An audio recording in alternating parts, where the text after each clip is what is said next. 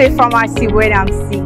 Good day, I'm Yusuf Abdul Hafiz by name, and when I'm sick, most times I tend to watch the sickness. If it's serious, I go to healthcare facilities like hospitals to get treatment. Okay, when I'm sick, I go to a pharmacy or a clinic, or probably a hospital, depending on the level of my sickness.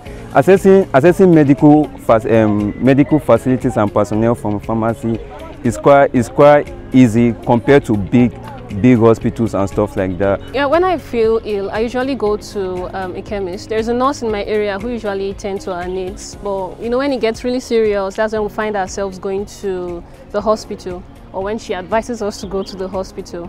My name is Holy P. I barely fall sick, but when I do, I visit the pharmacy. My name is Muzamil Ilyas. I usually go to the hospital whenever I'm sick. I go to the hospital or any healthcare center around my area, and there's always this discrimination that you are younger, this and that, you have to do this, why are you doing this and all that. So anytime I'm going to the general hospital now, you see that they say, wear your face mask when you enter the hospital. And I think some days back or so, I was entering the hospital, they said, wear your face mask. I didn't have this face mask, so I entered the hospital finally. There was this lady that was in front of me, she did not when they were telling me to enter the hospital with face mask, you didn't agree to get the face mask and all that. So they didn't even attend to me. They allowed me to be like the last person. I didn't want anything to be one giving me the care and all that. So after I got into the consulting room, my situation was that I needed to get contraceptives for something that happened, but not even for myself, but for my friend. But they were like, why do you need contraceptives? I told them the reason. They were like, you're too young, don't do this, why are you doing this? And giving me this religious perspective, which I don't believe so. I don't see that's necessary. Someone has a problem, attend to the problem first before you give the person religious background. Religion should not even be affiliated to hospital situations and all that. About me assessing facilities like that, we look at our healthcare workers, what they do, the way they look down on youth, especially underage, those below 18. Well, I've been privileged to have an experience. I went for a jog one time in one of the big facilities here in town, and there was this young lady, probably 16, 15. She was being asked questions not just by the healthcare worker, but people around. That is where the African culture comes in. People around with healthcare workers asking her, how do you get this pregnancy? Things like, how come you are underage? They don't even want to know, is it a rape case? Is it? Nope. They're just like, you are not permitted, or you are not in this level of getting this pregnancy and stuff like this. I of my own opinion, I want to believe and say that we should reduce the way this African cultural mentality we normally have, because you reduce other people's stress of coming in to come and get medical health care. That is where abortion and other incriminating acts come in. Please, thank you. And talking about my experience on how I've been treated and how I've seen fellow youths by me being treated. Well, personally, I have an experience whereby I was, out of my curiosity, went to the healthcare facility to ask about STIs, HIV and AIDS, and also how to, contraceptives in general, condoms. And the next thing was, the way I was answered was, how is that my business? That's not something I'm meant to be curious about at my age. And I saw it as being looked down upon. Those were important informations for me to get, and that was the proper place for me to get such kind of information. But yet, look at the way they treated me. There was also another case where my friend was having a UTI infection, urinary tract infection, and on getting to the hospital, she was immediately talked to as if she's having an STI, and what should she have done to have gotten an STI, which is not the right approach.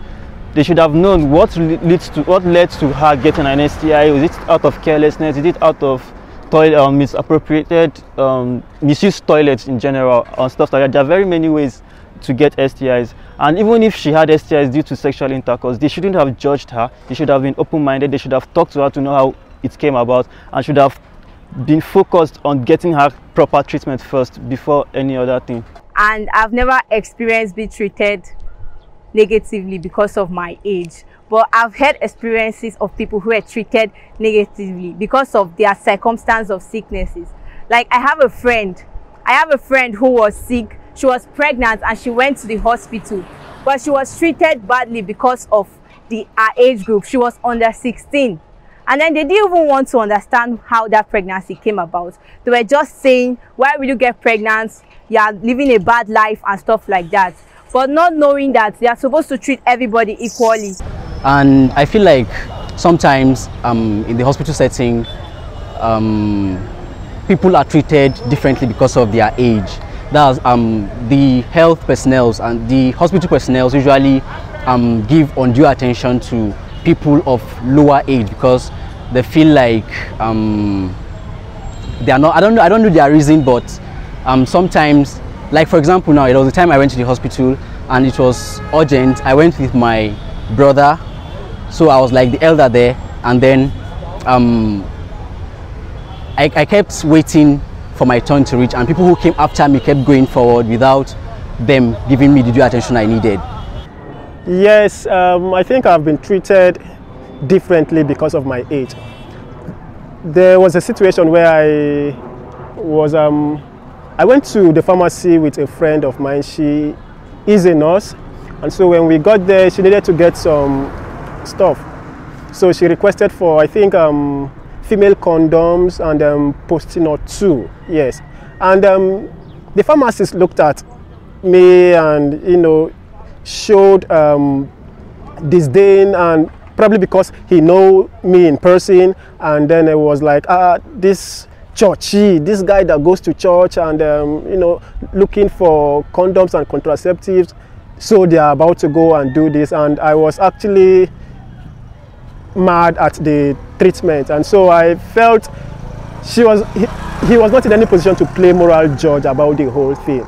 So yeah, I have actually been treated differently because of my age at some point in a hospital. I was there at the hospital and they just kept me on post, like I was just kept there even while my card was being pushed up. And I think at that point I was kept there because there were other elderly people there. Fine, I know with our African culture, we need to tend to our elders first at different situations. But in this case, it was a total mess. Like, I was being treated as though, like, even, okay, see, in this situation, look at me. I know I look very young, but I look way younger than my age, and that was used against me at some point, where something I used to think was a blessing. But I felt terrible because I was affected mentally. Like, my mental health was just not good because I felt, okay, I did something wrong, maybe to the man at the gate or to the doctor or the nurse. I just couldn't understand what was happening. But that was my experience. And an advice I would like to give to the health workers is that all lives matters. They should treat everybody, especially the youth, well, so that they will feel comfortable to come to the hospital anytime they have any challenge at all. Thank you. So my advice to healthcare workers in general is, yeah, we all have our backgrounds and they have effects on how we think.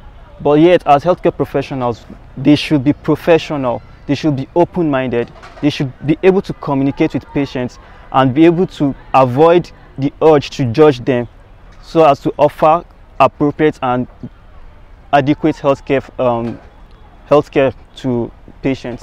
And so my advice to health care givers is to probably be professional about their services and try to reduce the rate at which they go about making moral judgments about persons. And I felt actually stigmatized religiously on that ground, and so it's actually unfair. So they really need to be professional about how they handle such situations. Whenever I go to the hospital, there's this age-based stigma and discrimination that is usually directed towards me.